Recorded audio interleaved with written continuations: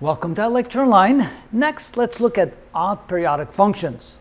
Now here we have a sine function, which is not, by the way, not considered a periodic function, but at least the sine function has the same properties. Whenever we plug in a negative t for every t value, that's equal to the negative of the function.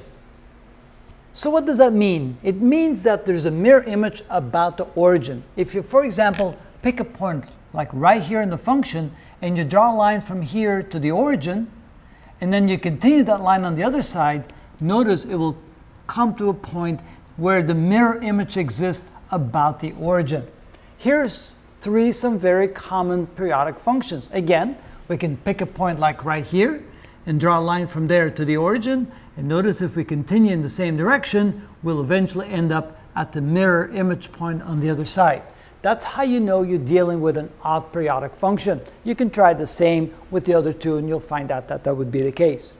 What that means though is when they're odd periodic functions and you're trying to find the coefficients of the odd function, your job is all of a sudden a lot easier, because it turns out if it's an odd periodic function, the a sub naughts are always equal to 0, and so are the a sub n's. And the only coefficients you're supposed to find then is only the b sub n's. And in that case, you only have to integrate from 0 to half the period instead of from 0 to the full period, and it's therefore double. The amplitude is therefore doubled to 4 over t instead of 2 over t. But at least, now that you know that, you don't need to bother with trying to find those because they'll end up being 0 as well, and you can save yourself a lot of time. So for the even periodic functions, you have to find the a sub naught and the a sub n.